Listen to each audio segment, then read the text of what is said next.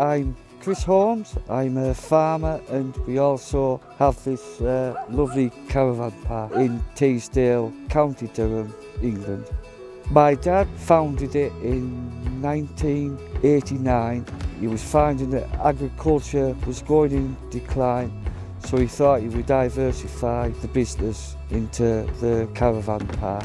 We've developed 86 static pitches and 41 touring pitches. We're open for 11 months of the year, and we run it alongside a 200-acre farm with 40 suckler cows and 350 sheep. The park's about 20 odd acres, including woodland. There'll be about 16 acres of grass to cut on a weekly basis. As you can see, the park's in a lovely, tranquil area, and we're just a couple of miles from the market town of Barnard Castle. We just used to have a couple of ride-on mowers, and we started using contractors, but we just found that the quality of cut and everything just wasn't there. We decided to invest in this machine.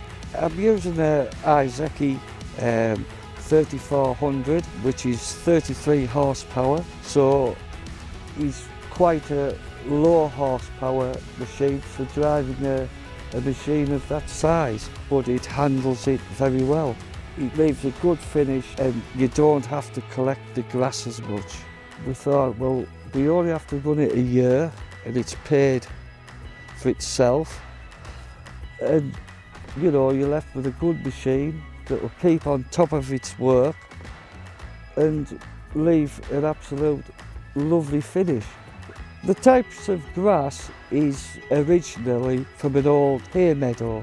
That's where the caravan park was built on, and you know, it's keeping it nice and green, leaving a lovely finish and keeping it well rolled. I like the galvanised finish because there's nothing worse than grass for rusting metal work. It's just a nice machine. There's only about 6 greasing points that you have to do quite regularly. We take great pride in trying to maintain our park to a good high standard.